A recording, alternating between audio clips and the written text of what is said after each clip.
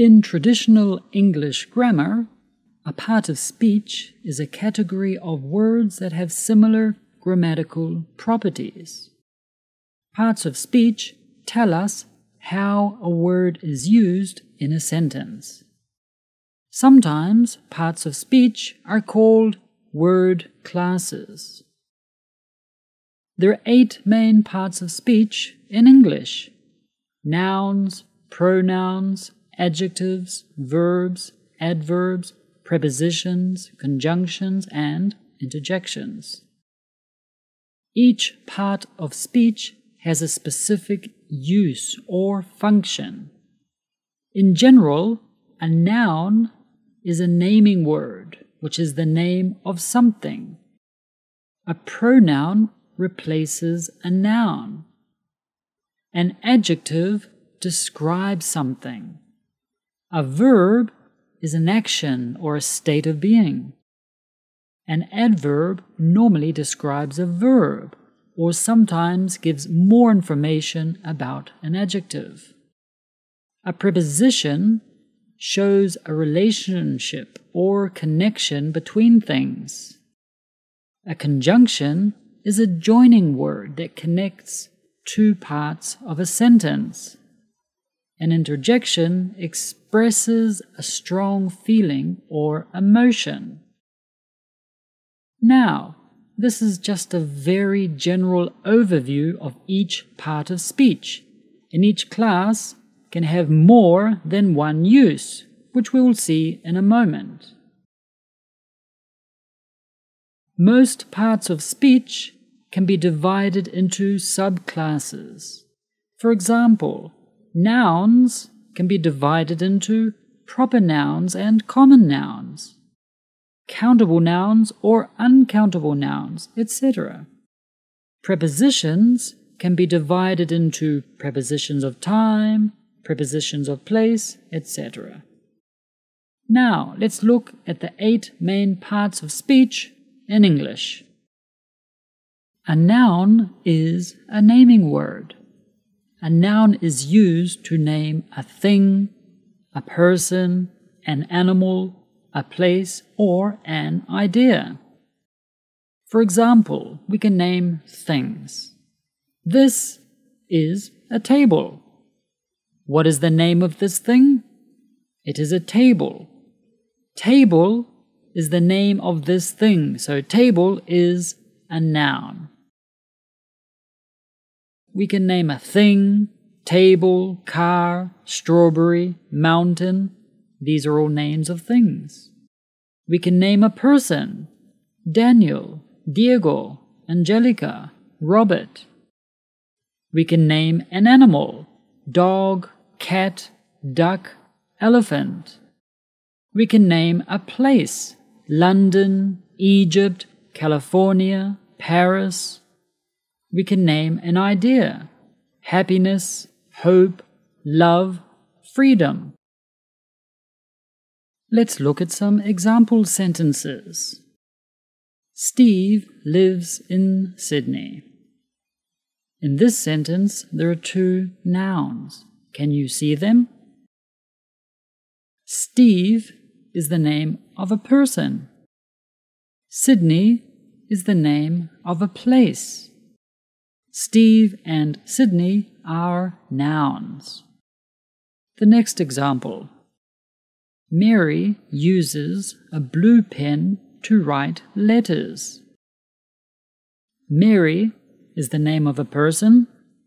Pen is the name of the object or thing. Letters is the name of the other object or thing that she is writing. Mary, pen, and letters are nouns.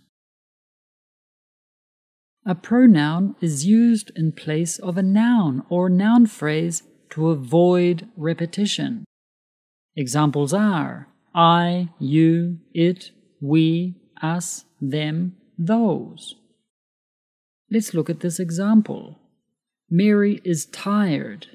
She wants to sleep. The subject pronoun she replaces Mary. If we say Mary is tired, Mary wants to sleep, Saying the noun Mary twice, it sounds repetitive. So the second Mary becomes a pronoun, more specifically a subject pronoun.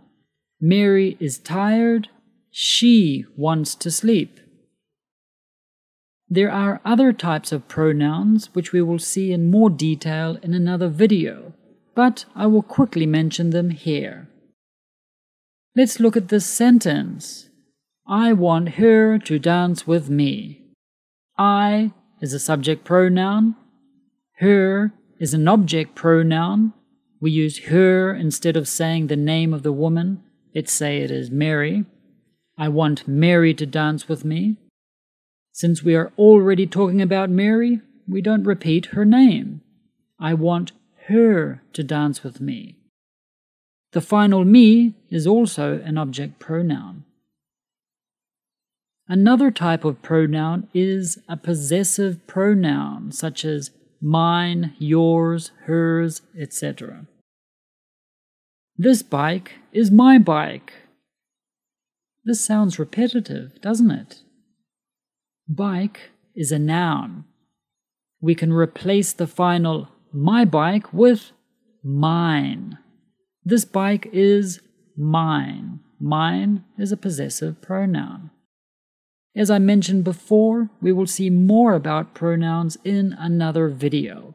But basically, pronouns replace nouns or noun phrases to avoid repetition. An adjective describes, modifies, or gives more information about a noun or pronoun. Examples are cold, happy, young. These words describe something. They are adjectives. Look at our example sentence. The little girl has a pink hat. In this sentence, there are two adjectives. Can you see them? How do we describe the girl? Little. Little is an adjective because it gives more information about the girl. How do we describe the hat? It is pink. Pink is an adjective. When there is a noun, the adjective goes before the noun in English. We don't say the girl little. No, we say the little girl. We don't say the hat pink. No, we say the pink hat. Another example. My sister is intelligent and fun. Intelligent and fun are adjectives because they describe my sister. A verb shows an action or state of being. A verb can show what someone or something is doing. Examples of verbs include go, speaking, ate, lived, been, is. For example, I watch Woodward English videos. I study their charts and play their games. There are 3 verbs in these examples. Can you see them? Yes, watch, study, and play are all verbs. They show an action. Watch is an action, study is an action, and play is an action. Verbs can also show a state of being or existence. I am happy. Am is not an action, but is used to introduce a state, in this case, the feeling of happiness. I am happy. I feel sick. Feel is another example of a verb. Verbs have different tenses which tell us when an action happens or happened. For example, there is the past tense. I lived in Russia last year. The present tense. I live in Chile right now. The future tense. I will live in Italy next year. There are many verb tenses. These are just 3 of the most common ones. There are also different types of verbs, such as main verbs, auxiliary verbs, and modal verbs, but we will see more about these in another video. An adverb describes or modifies a verb, an adjective, or another adverb. An adverb can give us more information about a verb, and it tells us how often, where, when, or to what extent. Many adverbs end in ly. For example, I am speaking slowly. Can you see the adverb here? First, what is the verb? Speaking. How are we describing the way I speak? Slowly. Slowly is an adverb of manner, as it gives us more information about the way I speak. Yesterday, I ate my lunch quickly. Here are 2 adverbs. Yesterday is an adverb of time, saying when something happened, and quickly is an adverb of manner, saying how the action happened. The most common types of adverbs are adverbs of manner. They answer the question how. For example, slowly, loudly, easily. Adverbs of frequency. These answer the question how often. For example, always, usually, never. Adverbs of place answer the question where. For example, here, there, outside, above. Adverbs of time. These answer the question when. For example, yesterday, now, soon. Adverbs of degree. These answer the question to what extent. For example, very, rarely, to, so, quite. A preposition shows the relationship of a noun, noun phrase, or a pronoun to another word. Some examples of prepositions include at, on, in, from, with, about. Look at this example that has 2 prepositions. Can you see them? I left my keys on the table for you. The first preposition is on, a preposition of place. It tells us where something is. The second preposition is for, which shows the relationship. The next example, my birthday is in January. The preposition in is a preposition of time that introduces the time period and lets us know that my birthday is in that period of time. See our video about the prepositions of time at, on, and in. The most common prepositions include time, place, or a relationship. A conjunction joins words, ideas, phrases, or clauses together in a sentence and shows how they are connected. Examples are and, or, but, because, until, if. I was hot and tired, but I still finished it. In this sentence, and joins the adjectives hot and tired together to express that I felt these together. But is also a conjunction to join the first clause, I was hot and tired, with the second, I still finished it. But is used to contrast that even though I was hot and tired, I was still able to finish it. Another example, I listened to music while I was running. While is also a conjunction that joins two clauses. It shows there is a relation or connection between the two.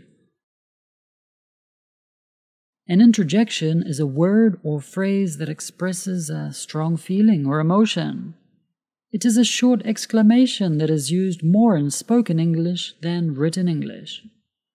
Examples of interjections are ouch, hey, wow, ah. You can see that interjections often end in an exclamation mark. Some examples: ouch, I just hit my thumb. The interjection ouch is used to express that something painful just happened. Wow, I passed my English exam. Wow is used to express surprise or amazement. Sometimes with interjections, the exclamation mark is at the end of the sentence and not immediately after the interjection, as in the case of the last sentence. It is important to know that sometimes a word can be in more than one part of speech or word class, depending on its function. For example, with the word increase or increase. Increase can be a verb. For example, prices increased last year. And increase can also be a noun. For example, there was an increase in the number of followers. Did you see the difference in pronunciation? Increase is the verb. Increase is the noun. Bonus section. Thank you for watching up until now. So, in traditional English grammar, there are 8 parts of speech: nouns, pronouns, adjectives, verbs, adverbs, prepositions, conjunctions, and interjections. But sometimes teachers include a 9th part of speech, or a 9th word class. This class is called articles. The articles in English are a, an, and the. Articles help to define nouns. A and also an are used to talk about a noun in general. The is used to talk about a specific noun. Look at this example. I need a dictionary. A is an indefinite article. We're talking about a dictionary in general. The dictionary needs to be in English. The is a definite article and is used to be more specific. In traditional grammar, articles appear under the category of adjectives. Sometimes articles are included in a larger 9th word class called determiners.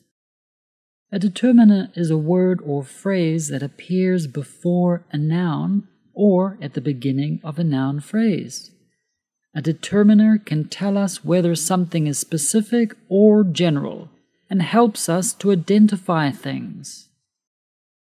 Determiners include articles, a and the, possessives, my, your, his, her, its, our, their, demonstratives, this, that, these, those, numbers, we have cardinal numbers, 1, 2, 3, and ordinal numbers, first, second, third, quantifiers, some, many, other, several, few, interrogatives, what, which, whose. We will see more about determiners in another lesson. I hope this video was useful for you. Remember to subscribe to our channel and have an awesome day.